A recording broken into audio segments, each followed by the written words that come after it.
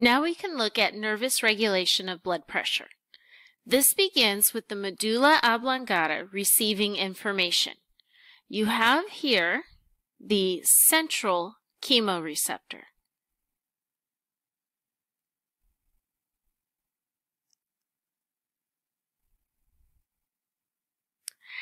It receives information about pH of the cerebral spinal fluid.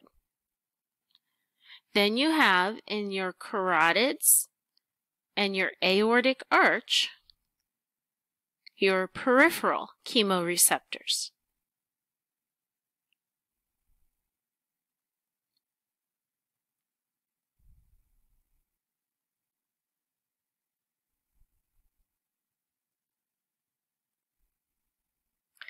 They provide information about pH and carbon dioxide of the blood.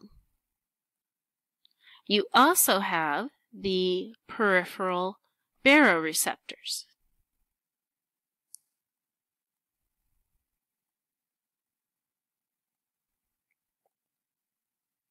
Which tell you how much these arteries stretch.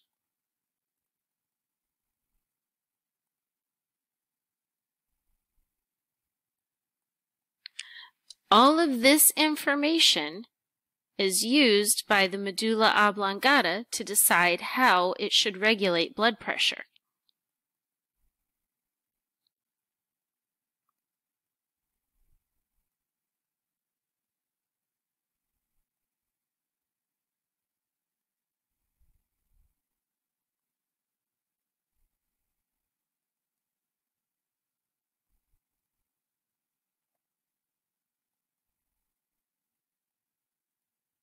Let's take a minute to review the relationship between carbon dioxide and pH. You first learned about this back in Chapter 3 with cellular respiration. We know that carbon dioxide forms acid in your blood.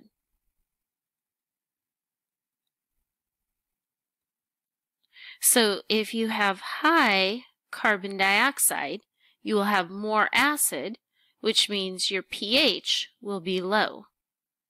If your carbon dioxide is low, you lack acid in the blood, which means your pH will be too high. Remember that you rely on your lungs to correct these problems.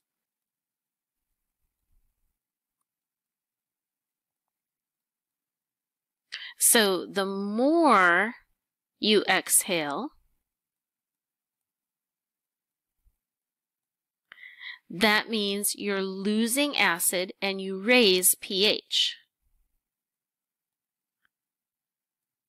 The less carbon dioxide you exhale means you allow carbon dioxide to build up in the blood, therefore acid builds up in the blood, and you reduce pH. These relationships between carbon dioxide and pH are important for understanding regulation of blood pressure. Okay. Now let's see your two options of what can happen. You have sympathetic and parasympathetic. On this side, we will do sympathetic. Okay.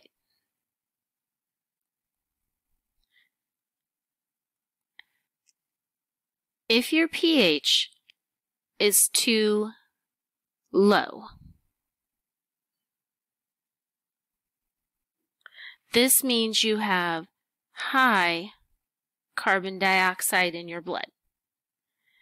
That means you need to pump more blood through your lungs, get rid of the carbon dioxide, and bring your pH back up.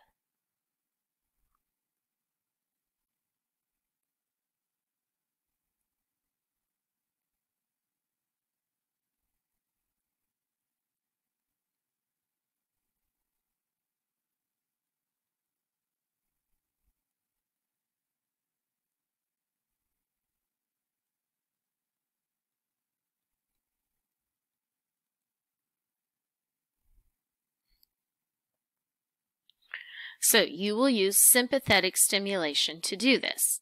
You have two centers for sympathetic stimulation. you have the cardioacceleratory center.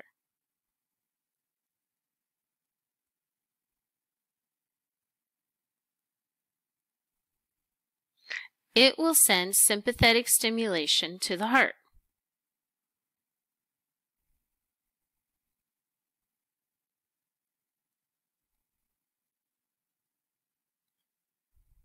And you will have norepinephrine onto the heart. This will affect your nodes by having them increase your heart rate.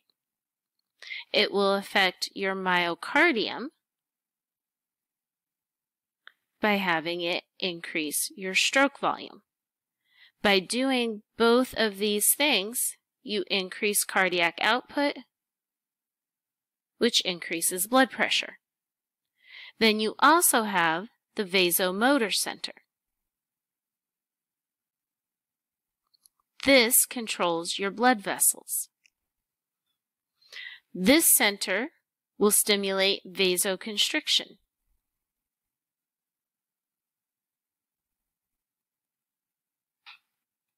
Vasoconstriction will increase resistance, and increasing resistance will increase blood pressure. So here you have 3 things that happen with sympathetic to increase blood pressure.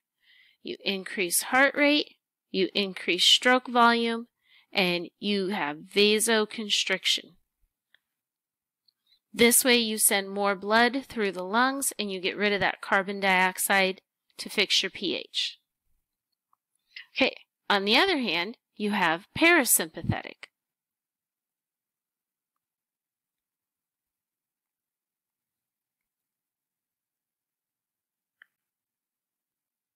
If your pH is too high, which would be because your carbon dioxide is too low, then you want to send less blood through the lungs.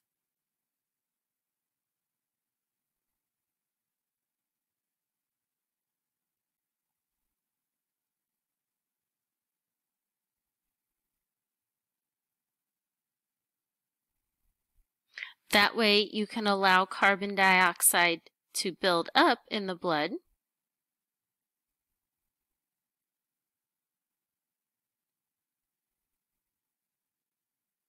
and bring your pH back down.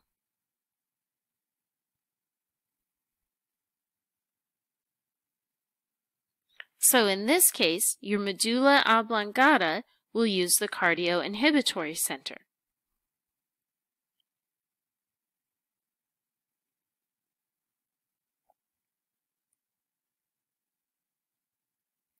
This will stimulate the vagus nerve to secrete acetylcholine onto the nodes of the heart.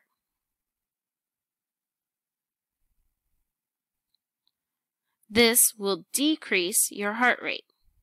And if you decrease heart rate, you decrease cardiac output, which decreases blood pressure. So this is your nervous regulation of blood pressure. It's the medulla oblongata using sympathetic and parasympathetic stimulation to alter cardiac output and resistance in the blood vessels.